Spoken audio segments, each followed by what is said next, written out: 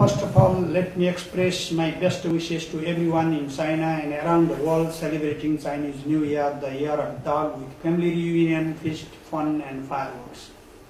This is a great festival of gathering of family members.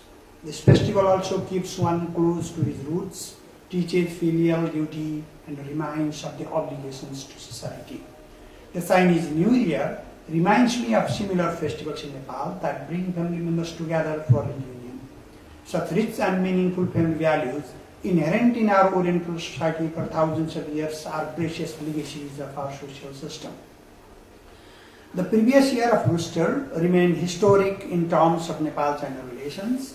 We concluded several cooperation agreements, including the MOU on Belt and Road Initiative, conducted several high-level visits, and enhanced people-to-people as well as cultural exchanges.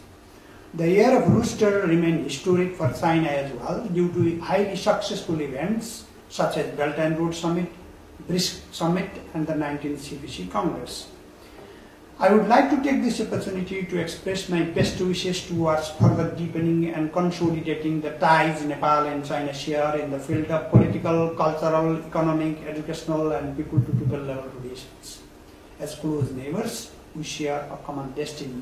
At this moment of happiness and joy, as the family members gather for reunion, and as noodles, dumplings, cakes, and other delicious foods are served in every household in China, let me wish you and your family members a happy, healthy, and prosperous New Year. 春节快乐，万事如意。